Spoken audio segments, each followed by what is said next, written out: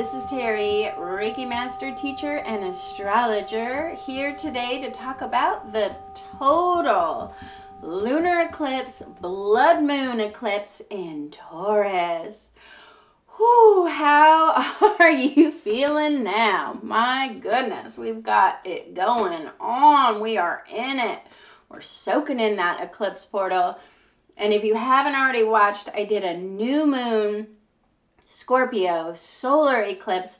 I'm really going all out this month. It's in the 9-star key. It's a wood tree month, and I am a wood star, so I think I have just a lot more energy to pump these little videos out. And definitely check out the Scorpio solar eclipse when the eclipse portal opened, and the Sabian symbol for that solar eclipse was very positive, and we had some great aspects there. And we also just did a recording about solar storms. I'll get into that later, but now we find ourselves on November 8th at this blood moon that is conjunct Uranus in Taurus. Big deal.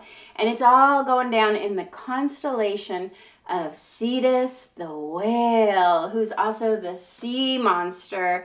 And I am going to do these separate bite-sized little Reese's peanut butter cup size astrology readings for each of these transits, because if I didn't, this would be a 6-hour long video and you guys would never stick around that long. So stay tuned. Make sure you subscribe and get the notification so you know when all these little transits are going to be uploaded, because this eclipse has that Difta star in the constellation of the Cetus, the whale, which is really bringing us an unexpected wild card. What is gonna happen now? Oh my gosh, it's almost hard to predict.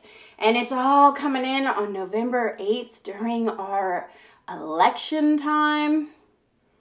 I don't know what will come of this one. I'm gonna just make all these little videos and really try to unpack what is going on for you guys. And before I go any further, as I go into that deep dive astrologically, I want to draw the winner, because let's not forget this is the full moon. I get so wrapped up in it being an eclipse, but it's also our full moon astrology report, and that is when I pick a winner every full moon to win an astrology chart. And I have more pieces of paper this time than I think ever before, because I've just recently gotten 78 new subscribers. And if you've just recently joined, hello and welcome. Thank you so much for subscribing and being here. And every month I give away an astrology chart, and I'm just going to pick someone here. Let's see, I have Princess Chanel. Oh my gosh, that is so funny. Princess Chanel this time. And if you watch the Scorpio report, the Sabian Symbols, I was talking about how my great-grandmother, this jade is my great-grandmother wore Chanel perfume, and now Princess Chanel won. How crazy is that? That's like an incredible synchronicity right now. So if you're watching Princess Chanel, you can find my website, KamimiHealingArts.com, in the description. Just go there, contact me, and email me your birth date, time, and location, and I'll get started on your chart. It comes with an energy clearing and distance Reiki, and it's normally priced at $233. It's free to you. And this is something that I do when I did like the Venus Sun Cazimi. Remember, Venus was just conjunct the sun. Venus in the heart of the sun is the best time to manifest. So many of you were just putting in your requests for what you wanted to manifest, and I want you to know I write them all down. I think I have like 85 pieces of paper here, and I write them all down. I put them in my singing bowl. I light up my Palo Santo. I burn the Palo Santo to bless your wishes. And then I ring my singing bowl. And as I'm ringing my singing bowl, I am sending distance Reiki symbols to your wishes and prayers. I do this every time. If I say, write a comment and I will Reiki it. I just wanted to show you, since I'm at home today, this is what I do. I do this every time. And if you have something that you're trying to manifest, this is a potent time because Venus and the Sun, they're still traveling together. And I did a whole video about how to manifest in 3 simple steps using the Venus-Sun, divine, feminine energy, magic that we have going on our planet right now, as Venus is so empowered as she rises up as evening star. So go back and watch that video. I'll drop it down in the descriptions as well. And if you let me know what you want to manifest, just drop it in the comments. I promise on this blood moon eclipse, we'll probably have a pit fire ceremony, and I will be ringing your wishes into being. And just for an example, we have like Tajwana, who is asking for a 5-bedroom home for her family to have more space and financial freedom. Amen to that. Who doesn't want a bigger house with a little more space? And of course, I got my Powerball ticket in here too, because as I'm recording this, we have an $850 million Powerball at stake. And with this Uranus conjunct the moon on this blood moon Taurus eclipse, this is the kind of transit that will surely bring a jackpot winner. And this is a massive surprise party for good or bad. Surprising events, they happen and we don't know the outcome if it's going to be good or bad. Some people say winning the lottery is a negative and it causes all kinds of problems, but I'd like to give it a try. I don't know. And I would put my money on this Powerball jackpot winner to be a Taurus, because of course we got this massive blood moon eclipse Uranus conjunction happening in Taurus in a time of rebirth. I could totally see a Taurus winning, but I could also see one of the water signs winning. Cancer, Scorpio, and Pisces, because they are just being blessed by Venus. Venus is in Scorpio. Venus, the manifester of love and money in Scorpio, is trine Pisces and Cancer. So that makes us a lucky moon for all the water signs. Yes, and Jupiter just entered Pisces. So as Jupiter is retrograding back to Pisces, giving us another Jupiter trine. Jupiter is the king that you can ask for your wishes to be answered. So all you water signs, you get another chance as Jupiter dips back into Pisces. And make sure you make a wish and leave it down below. I'll Reiki it. And I could also see Sagittarius winning for this eclipse, because Sagittarius has some really lucky aspects too. So those are the signs you want to rub for luck. Taurus, Scorpio, Pisces, Cancer, and Sagittarius. Good luck. Go buy a ticket. Everyone else, I don't know, don't waste your money. But there are certain aspects that make it more likely, you know, to astrologically win a lottery, but we don't have time. That is a whole nother video.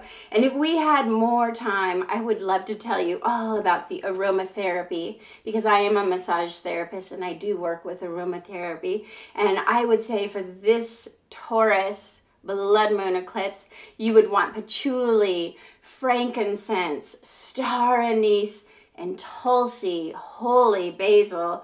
Those are the oils that I'm working with, but I can't go into the deep explanation about why, because we just don't have time for it. And I'm recording this before my working massage. And actually today I have a space clearing at one of my Reiki students' homes. So I'm kind of, if I sound like I'm talking fast, it's because I got to get out the door. And this eclipse portal, it's a busy time, and time is speeding up. I just talked about that in the Taurus conjunct the moon separate transit report. You'll have to check out that one. And I love that Jack Kornfield quote. It's, you know, you think you have time. That's so daunting. And we don't have time. With this energy, time is just escaping, and I haven't been able to keep a handle on my time this week. So, and if I had more time, I would love to talk all about the crystals that you should be really putting on your altar for this eclipse. I will just say it's emerald, because emerald is the stone for Taurus. And it's also red carnelian and red fire agate and mahogany obsidian and rose quartz and topaz for Scorpio that is on the other end of this axis. But we don't have time to delve into the crystals either, because we got Uranus who's just trying to wake us up and shake us up. And boy, this eclipse could bring some heavy duty storms, and we are having some of the biggest solar storms ever recorded. We've been having the X1 solar storms. I don't know if you guys are tapped into the solar storms that are happening, but you can go to NASA. NASA is, of course, studying these solar storms with great concern, because they are getting bigger and bigger and bigger. And it's a kind of a scary little rabbit hole when you go down these solar storms. We just recorded 2 videos about the solar storms and how they can have all these health effects. You can have headaches, migraine, insomnia, dehydration, excessive thirst, ears ringing, vertigo, dizziness. I have so many clients coming in just feeling dizzy and out of it and spacey. And that's all because the sun is just blasting us with these ultraviolet rays that are just beyond recording. They're actually breaking some of the technology that NASA uses to record them because they're so strong. And we've never seen solar flares this large before. And there's some scary talk about 2025 and how we might start having solar hurricanes, where the sun is blasting us with basically a hurricane of ultraviolet light.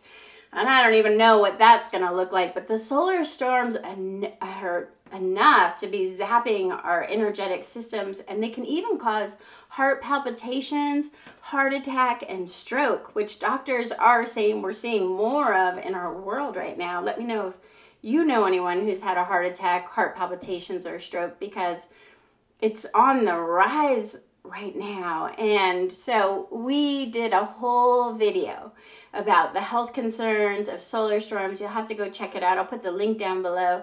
And we also did some Reiki infused healing music just to support you during the solar storms that are just going to become a part of our life now. They're not going away. They're only getting stronger as we move forward. And we just might see a huge solar storm with this blood moon eclipse. I mean, we're already soaking in it. We're already seeing solar storms, but we can also have earthquakes and lightning storms.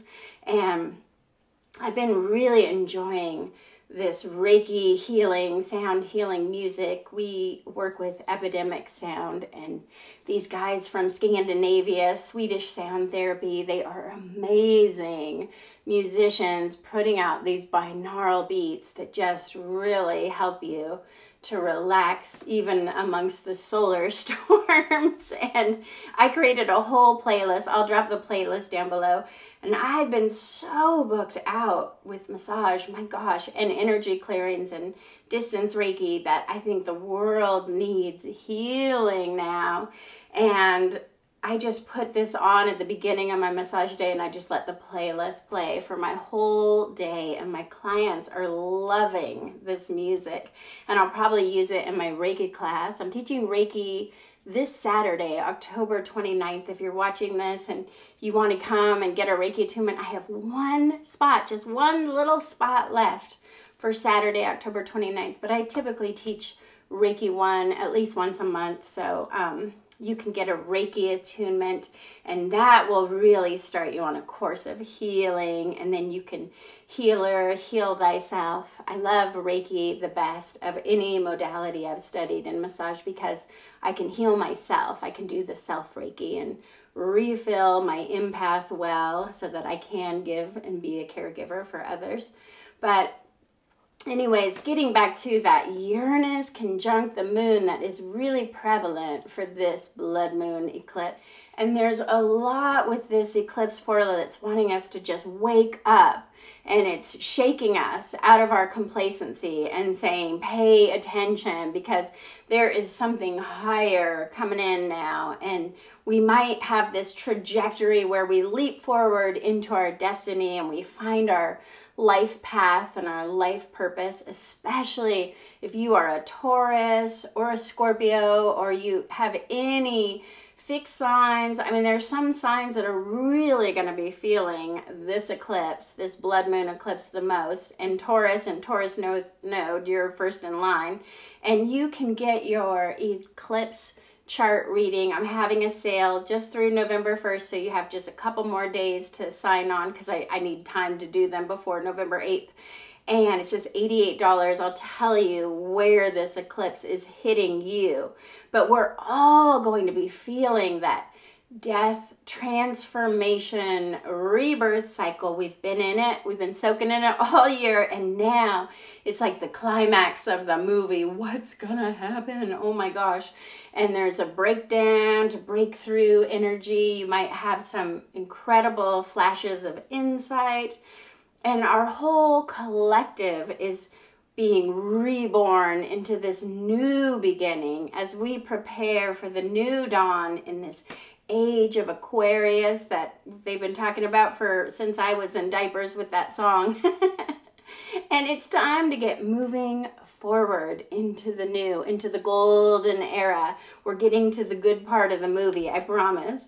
And we've also had that Saturn-Uranus square. If you guys have been watching for a while, you know I've been talking about that Saturn-Uranus diamond-making square for the last 2 years. And now Saturn, once again, is there, squaring Uranus, which means Saturn is squaring this whole blood moon eclipse. And Saturn and Uranus have been just sort of in the boxing ring. They're two really different people. Uranus likes freedom, rebellion, a new order. It's kind of like, we've been watching Star Wars, and it's like the rebellion. And the rebels, the Jedi rebels. And then Saturn is the old paradigm, the rules, law, order, restriction. And Saturn is going to teach you lessons for your soul. Saturn's coming in strong now. And Saturn reminds me so much of my friend Ganesh here. Ganesh is the overcomer of obstacles. You can pray to Ganesh to have your obstacles removed. But the truth is, Ganesh is the one who put them there. And Ganesh put those obstacles in your way to teach you valuable lessons. And if you think about your life, so many times when you've had obstacles or conflict or issues with another person, that's when your soul is really growing. So Saturn, just like Ganesh, is going to be putting some obstacles in front of us now. And we might have some hardships that come of this eclipse, but those hardships are there to have you dig deeper, to get those deep soul lessons that are going to transform your life. And sometimes you look back and think the worst thing that ever happened to you became the best thing. Like, it reminds me of when I had a horrible landlord, just really, the worst landlord of my life. But you know what he did for me? He convinced me to buy my first house, because I never wanted to have a landlord like that again. And so in a way, I now thank him. It was a horrible obstacle at the time. I hated that situation, but that situation brought me to become a homeowner, and being a homeowner has been the best financial decision of my life. So it's that kind of lessons that Saturn's going to be pulling out of you this blood moon eclipse, especially if you are a Taurus or Aquarius. You guys are really feeling, because Saturn is in Aquarius, so Taurus and Saturn is really feeling the diamond making pressure now. And we will all be feeling some huge shifts in all things Taurus. Taurus is that earth sign ruled by Venus. And Taurus rules over our food supply, which we are definitely seeing issues with our food supply and inflation and access to food. And Taurus rules over our patience. So trying to be more patient as we go through this incredible transition that's going to be a little rocky, not going to lie.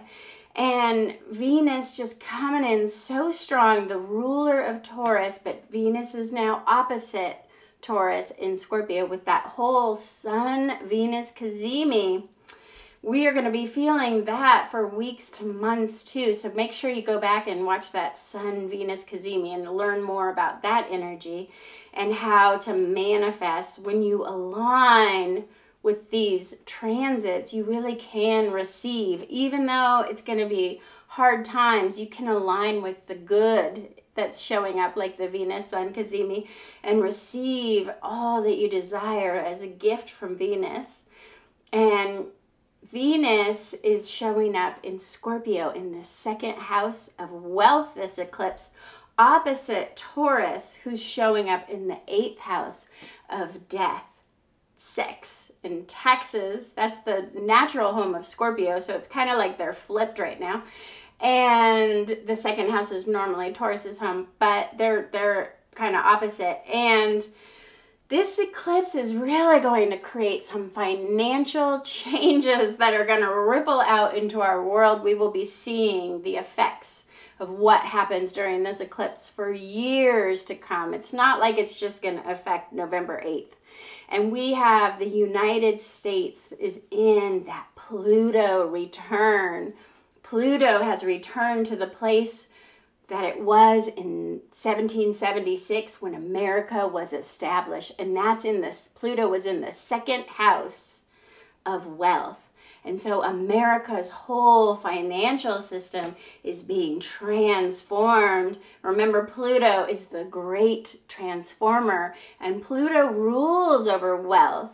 But Pluto's also the undertaker. So there's going to be some things that, some old ways of handling money that are going to die off as we're bringing in this new way of money where it's all going to change before our eyes. And I think it's going to be harder the older you are. I'm in my 50s, so it's like, oh, I don't want the money to change. But the young ones are coming in with a whole new divine abundance that they're transforming this world too. The teenagers and the millennials, they have that galactic center that is ready for the change. So I think the younger ones will handle the financial transformation, the Pluto transformation, much easier than some of us older ones who don't like to see an overhaul of the financial system. And just so many people have their mind on their money right now.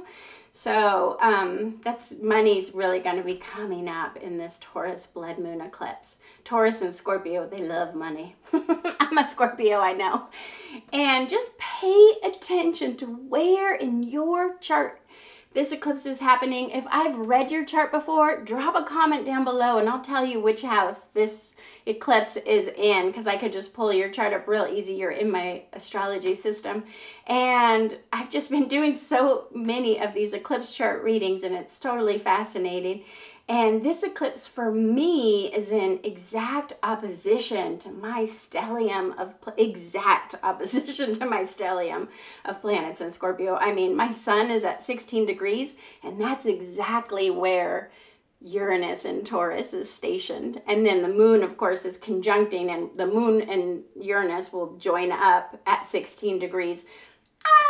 I'm going to be feeling this one. And if this eclipse falls on your birthday or within 5 days before, 5 days after, you will definitely be feeling it. Guilty. My birthday is the day before this eclipse. So all I want for my birthday is to just get through this eclipse portal. And also, if you all will like, comment, and subscribe, that would be the best birthday present ever, because I'm really trying to grow my little channel here, and I just want to grow up. No, I really don't want to grow up, but I do want to grow my channel.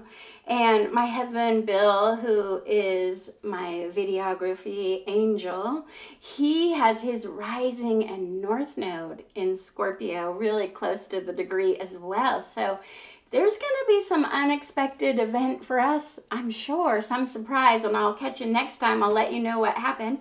And you may experience a massive change, a transformation, wherever you have Scorpio and Taurus, whatever house it is. If it's in your 10th house of career, your career might change. If it's in your 4th house of home, you might be moving. Something will show up for you wherever Taurus and Scorpio are. And if you're a fixed sign, Taurus, Leo, Scorpio, and Aquarius, you will be feeling it. Oh my gosh, you're going to feel it, fixed signs. Wherever you have 15 to 16 degrees in any planet, in any house, you will be feeling it there. If you're a water sign, Cancer, Scorpio, Pisces, like I said, we've got a beautiful Jupiter trine and Venus trine, and you will just have that lucky kiss this eclipse. Your unexpected surprise will probably be good. I hope my unexpected surprise will probably be good. And if you're an earth sign, if you are a Taurus, Virgo, or Capricorn, you are definitely feeling this eclipse. So let me know what you are. I'd love to know how you're feeling it. And I'll probably do a blood moon eclipse, little mini readings for each sign for this one, like I did for the last one. I know you guys like that one. And hopefully this will be a positive, surprising event and a positive change. And the quantum leap will be pushing you on your trajectory to your destiny, to your fate, because that's what eclipses are all about. They align us to our fate and our destiny. And if you can possibly, I'm laughing because I'm not doing this, but if you can keep your schedule lighter this month to make room for any change or transitions that want to occur. And fall is always my most busy season. I don't know what it is. There's something about fall going into winter that makes people feel like they want to heal themselves as we go into that Scorpio shadow season. Or maybe it's because I'm a Scorpio, but I've been so busy. But I'm definitely going to take my birthday off, so I will have some time to absorb this eclipse and just be open and receiving and listening. So no matter what your schedule is, if you're busy or not, something just might show up for you and just demand your immediate attention. That's what Uranus conjunct the moon is. It's like, nope, you thought you were going over there, you're going over there.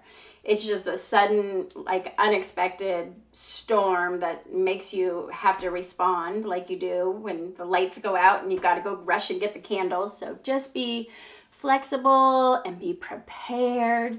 Get your flashlight and your candles ready. Be like a leaf on the wind and go wherever Spirit calls you this month. And it ties in so much with that 9-star key astrology. If any of you guys are into the 9-star key astrology, it's an Eastern nature-based astrology. And I just did the report for that, where we are a fast-growing tree.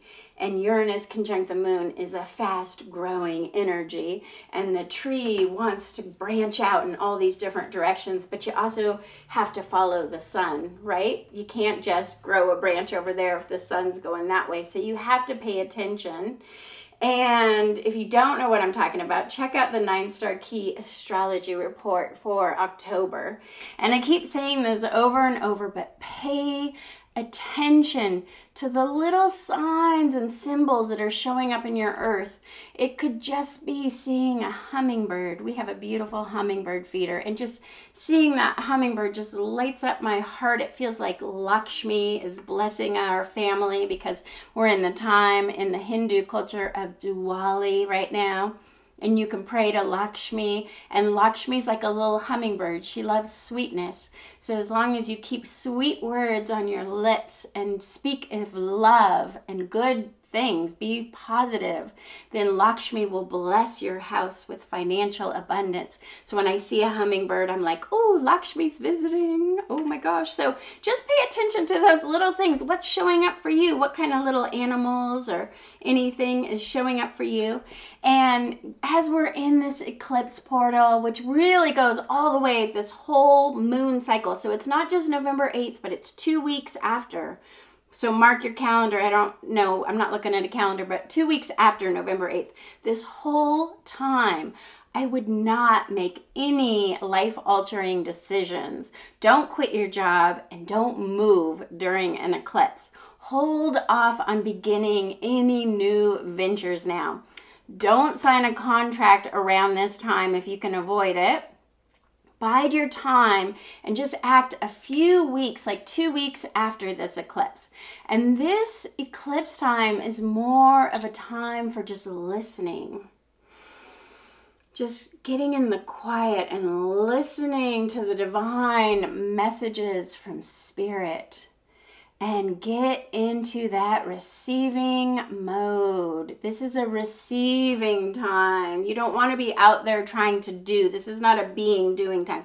This is a receiving time, receiving mode. So you may even be feeling more emotional during this blood moon eclipse as things are coming up that have you triggered, and that's really normal. So that's why you want to give yourself that time and space to listen to your inner self, do some journaling, do some automatic writing like I was talking about in the last astrology report, and just lighten your load if you can. Do not overschedule yourself. I wouldn't even travel right now. And your judgment might be a little impaired and information might be missing as that moon is veiled by the shadow of the earth. It's like you don't have the whole story right now, and we probably won't have the whole story around this eclipse for a couple weeks. I won't be surprised if we have some issues about the voter fraud or something, because this aspect, it's gonna be veiled. We won't know the whole story for 2 to 3 weeks after.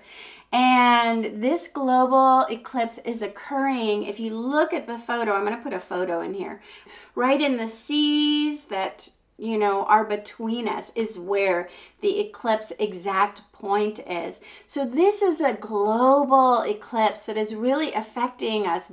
And it's an emphasis on our global connection, the sea that connects us. And we are so globally connected now with all the technology. And we really are a global collective consciousness, a global community through technology and through Zoom. I've been doing so many distance energy healings and distance Reiki sessions for people in other countries. It's really fun, and I love this new global community. I'm doing a space clearing soon for an 11/11 birthday girl in the Netherlands. I cannot wait. It's like I'm getting to travel through my Zoom world, and we're going to just see more of this. This is the Uranus. Uranus loves technology. Uranus loves this kind of global travel through computers. And we are going to be moving into the meta universe, whatever that looks like. Get your Oculus helmet on. My son is younger, so it's more the young generation that's really going to be seeing this whole otherworldly meta universe with the Oculus. And get ready, friends. The strange new world we've dreamed about is here.